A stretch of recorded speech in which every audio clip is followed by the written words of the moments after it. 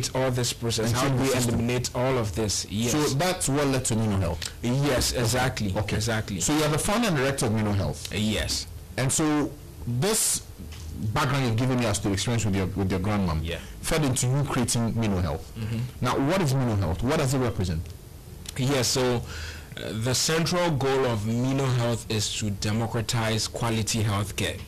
Basically, what we mean by that is we believe is the right of everyone to have the best of healthcare possible on earth, regardless of their financial background or class or anything. It doesn't matter. If the best healthcare Bill Gates or Jeff Bezos is getting, someone in my hometown or in your hometown should get exactly that. That is what we believe in. So how do we do that?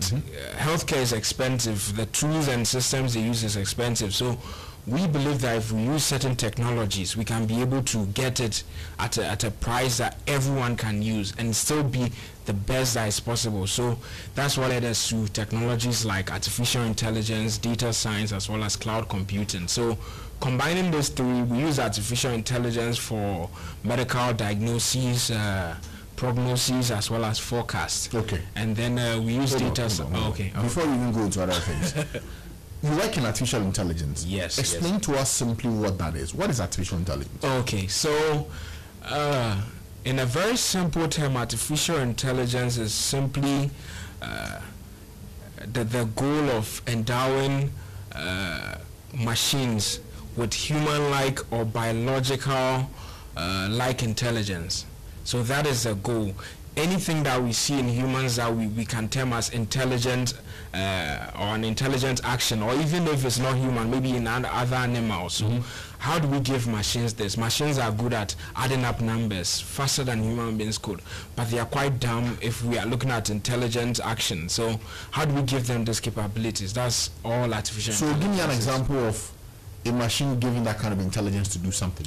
Yes, so currently we have if most have been following the goal with Google DeepMind, basically this is a complex game where it's impossible to code everything, to code the instructions. So everyone thought that it would take probably the next 20 years before machines will ever get close to human beings, but the best human Go player was from one of the Asian countries, I think China, was defeated by an AI program. We've heard of the chess, which happened a couple of years ago. And then in our division, one of the most important applications of AI, which is healthcare. So instead of having a human being be able to diagnose that, okay, you have so and so condition, you have an artificial intelligence system be able to do that. Or just like the conversation we were having earlier, instead of having human beings painstakingly go through some of these things to check if people are trying to traffic some of this drug, you could have an AI system that basically uses computer vision. It looks at things and then can determine that, okay,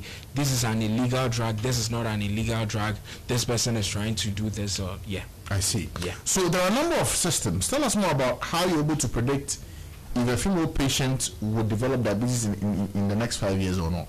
Okay. So we have a lot of systems, both from the main system as well as from the research department. So the one you are referring to is one where our system focuses diabetes. So if you have a female patient, you ask certain variables from them, and then from that you can predict if they are going to develop diabetes in the next 5 years or not. So this is based on a research that was done, and so you have data that was collected, and then you train artificial intelligence to be able to do that. The point needs to be made that even though artificial intelligence is broad, the one we are specifically using, which is connectionist or neural network, deep learning, you hear a lot of names for it. We don't instruct the system what to do. We just collect a lot of data and then give it all this data, and then it goes through the data on its own, and from this is able to learn all what it needs to learn, even better than we could. Interesting. Yes. Hold that thought for me for just a moment. If you're just joining us, you're listening to Morning Star Hour on Star 103.5 FM. My guest in the studio is helping us to understand how we can apply artificial intelligence to healthcare in Africa. In fact, his name is Darlington Ahiale Akogo. He's the founder and director of AI at minoHealth. And we will surely find out how else we can make this bigger and better for our nation, Ghana, even for our healthcare provision as a country. But it's now time for science news. Good morning, Regina Maliboti. Good morning, Francis. Okay, tell us the latest in the world of science. Well, so for today's edition, according to new research, men's testosterone levels are largely determined by their environment during childhood. Men who grow up in more challenging conditions where there are lots of infectious diseases, for example, are likely to have lower testosterone levels in later life than those who spend their childhood in healthier environments, and that's according to a new research. Now, the West African Center for Cell Biology of Infectious Pathogens has opened its new facilities located at the University of Ghana. The center, which is one of 2 centers of academic excellences, has in the past 2 years produced world-class research, and with the opening facilities, promises to deliver even more research relevant to Ghana with global impact. Interesting. The first one caught my attention, the testosterone levels. Yep. So research is showing that there is a correlation between the testosterone level and where you grow up as a child. Interesting. So I guess it needs to, direct our attention to it. Environment. Yeah. Okay. Thank you. Thank you, Regina Bolivati. You'll be back with the science fact in 10 minutes. Thank you for your time for the science news. Let me return to Darlington, who's with us in the studio, founder and director of AI at minoHealth, joining us this morning. Darlington, thank you for joining us once again. Some hospitals are currently digitizing all their records. Are you working with the Ghana Health Service on this? Maybe you can help them flag up some potential cases. Currently, Ghana Health Service, right? Yeah. We are working with a segment of it. It's related to, as a very direct body, I think, a National Catholic Health Service. So we are working with them to run some trials and tests for thoracic diseases. So unlike the system we were talking about earlier, we are now more interested in using medical images because they are very much direct. It comes from the system that takes this image. The system just analyzes the image and is able to detect whatever condition is able to find. Okay. Yeah. So why is it important for you to be able to collect a lot of information? Okay, thank you. Because we do generate a lot of data in all our interaction. Healthcare, yes, but then even right here as we are discussing, we are generating a lot of data, and that data we don't use it for anything. And just not using it for anything doesn't mean much, but the fact that there's so much we could do with such data. So much we could do with such data. I remember when you were having your earlier discussion, you asked him a certain thing about a quarterly amount, and he said they don't collect it. Yeah. We don't collect. He says data. he doesn't have it here. Yeah, so it's unfortunate, but there's so much data that is generated, and we can, once we harness all that data, we can be able to first of all predict certain behaviors. In China, they have systems that are able to identify criminals. It's because they collect data. Even take it a step further, we can go to the point where we can predict criminal behaviors just by collecting data. So that's how important data. In the healthcare scenario, it means life and death, because certain conditions, once you discover them, once they are obvious and you can find them, it's too late. It's only when you detect them earlier on that you can be able to prevent them. So those are the benefits of data. Does it explain why epidemics hit us in Africa quicker than anywhere else? Oh yes. I mean, apart from the fact that we have a very strange system where we are too connected. It's a good thing we are connected, but we are too connected, and we don't have systems to organize and prevent certain things quickly. But then, we don't collect enough data. We don't even detect some of this. Interesting you brought that up, because a friend of this show, I don't know if you remember him, Gameli Ajaho. Yes, he and I actually working on something where we are trying to apply artificial intelligence to outbreak detection and forecast in Ghana here. And so I remember. Yes, I remember. Yes, I do. Interesting guy. Okay, so where do you get your data from, and is it secure?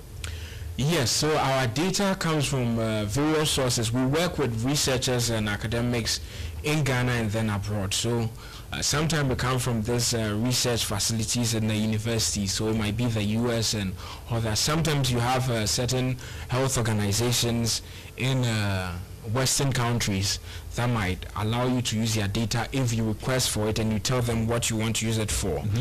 And then currently, as we are establishing sort of a relationship with National Catholic Health Service, yes, we are going to use some of their data, anonymized data, for testing.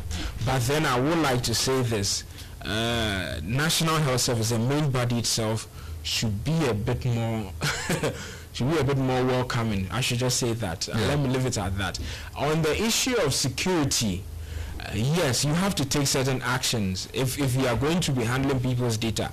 First of all, you need to ask yourself, do you really need their demographical information, or do you need their true identity? Do you need their names? And if you don't need it, leave it out. Anonymize the data. So for what we do, we don't need your name or anything like that. The AI has absolutely no use of it. So when we are dealing with images, you just name it 001, 002, no names. We don't need that. And that's fine. And that's fine. And going on further, you have to ensure there are cyber security systems that you need to put in place and actions that you need to keep taking to ensure that people's data are always safe. It's a huge responsibility to have people's data entrusted into to you. This all sounds very innovative, quite frankly. So what difference will it make if we are working closely with our current health systems on this? A lot of difference.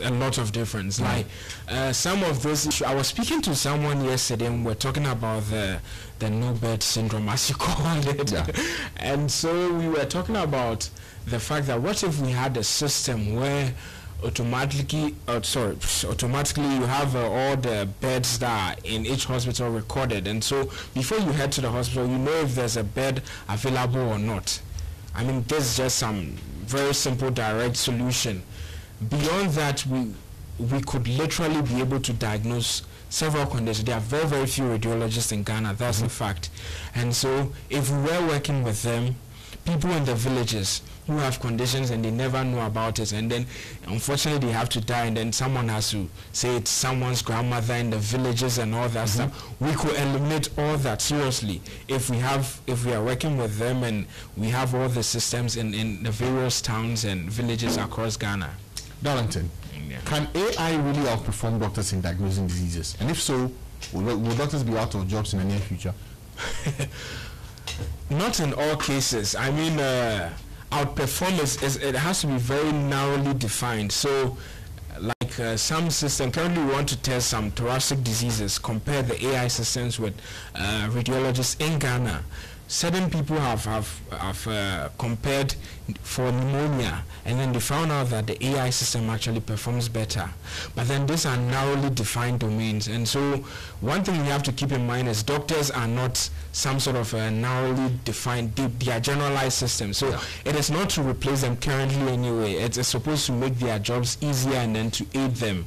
So it's kind of similar to when you had those before ATM machine. Anytime you want to retrieve money, you have to go to the desk, and that was very, very painful for those who work there, because it's monotonous, it's repetitive, it's boring. But then now, at least for the most part, they get to reduce the amount of work and people just slot it in the ATM machine. So it's sort of similar. Yes. So what predictions can you make about my future health, and what information would you need from me to make better predictions? Yes, so currently, if we are just using medical images, we can diagnose and then forecast a lot of conditions, from thoracic diseases and then cancer, various types of cancer, so many of them. But then once we are looking at just collectively analyzing all of your data, there's hardly any condition that we can't forecast, or even at least say that, okay, maybe you are likely to develop this, so the doctor should look further into it. I see. There's so much potential. Or even, I mean, the truth of the matter is we all really don't like going to the hospital. It's not just me. So what if, as we are home, as we have with the health apps on Samsungs and then the Apple devices and all that, they collect data like when your sleeping habits, and all this influences the conditions that you develop. And then you can actually find some vital signs just with your thumbprint. So all this can be collected whilst you are in the home. And then collecting data over time, you can train AI systems to be able to predict all sort of conditions. So much potential. How much impact are you having with minoHealth so far, both in and outside the academic circle? Yes. So as I was saying earlier, we are currently working with one of the National Health Service Division, specifically National Catholic Health Service. So we are working with them to run some trials, and in all honesty, that was quite difficult to eventually get to. We had to learn some things about how Ghana works. So yes, over time we've managed to get some strong relationships to progress this sort of things in the health sector. And as far as the academic sector, we've published a lot of research papers that are us collaborating with researchers in KNUSC, University of Ghana, universities in the US, in Europe, and so there's so much ongoing, which is quite interesting. It's all interesting. Okay, talking about things that are ongoing and are interesting. I understand Google also has plans of opening a new center dedicated to AI in Ghana. What about will it have on what you're doing? Yes, so that's interesting. I think there'll be room for a lot of collaborations, because when I read their announcement and everything, they said that they are willing to assist people in the space and all that, and we are about the only people in the space. So yes, I see, and I'm actually casually familiar with one of the directors. I know him from some AI Facebook group, and so yes, so yeah, there will be a lot of collaborations, and if maybe there might be some small clashes here and there, that should be interesting. Classes, you say? Classes, you say? Yeah, I mean, but yeah, I think at the end of the day, we all just want to solve issues. And one thing people need to realize, Google AI, as much as it's interesting, is strictly mostly driven by research. So yeah, they'll publish a lot of papers, but I don't see them really trying to go a step further and say, okay, we are going to solve healthcare. And they are more into like some generalized situations. So they might work on a bunch of things that are so far off. And as far as minoHealth, we are strictly directed to solving healthcare issues in Africa. Okay. The vice president seems to be very keen on using technology for everything. So let's assume you have an audience with him now. What would you tell him? Oh, I'll have to say that they should be willing to work with people who want to solve issues in our country, and then people who are capable of solving issues in our country. So, and also, we should start thinking about artificial intelligence. We should start thinking about fourth industrial revolution. This sort of things, if we don't have discussion about them, I mean, there's a huge, for us to be honest with each other, with ourselves, we have to face the fact that there's a huge gap between us and Western countries, and even the Eastern countries. It's huge now, but as you've heard from the likes of Putin, and then the whole Chinese meeting and everything they had about AI, whoever is able to develop AI systems, be able to win at it, is going to, in a sense, win the world. Run the world. Yes, so if we don't have this discussion, and we think the gap now is so far, if we don't, and 20 years down the line, it will be so far off, and it will have some repercussions against us. So let's have these discussions. I mean, interesting discussions go on in Ghana, but not enough on things like fourth industrial revolution, artificial intelligence, data science, and all this stuff. So I wish they would be willing to have these discussions. Yeah. Regina is back. Before I ask you what the future will be for minoHealth, what's our science fun fact for today? Well, so our science fact is linked to the conversation we're having. We're talking about artificial intelligence. And Francis, I have a question for you. Do you know why we use female voice for artificial intelligence? No. You don't? Okay, so let me educate you. So our science fact for today: most artificial intelligence use a female voice because the female voice is considered less threatening. Really? Yeah. Imagine hearing my voice. It depends on what female voice you hear. Imagine hearing my voice. Less threatening. Please, I've heard other female voices that sound interesting. But anyway. Oh, please. Thank you, Regina, for the fun facts for today. Back to you, Darlington. What's the future like for you here with minoHealth in the next 5 years? What are you seeing to do different in Ghana?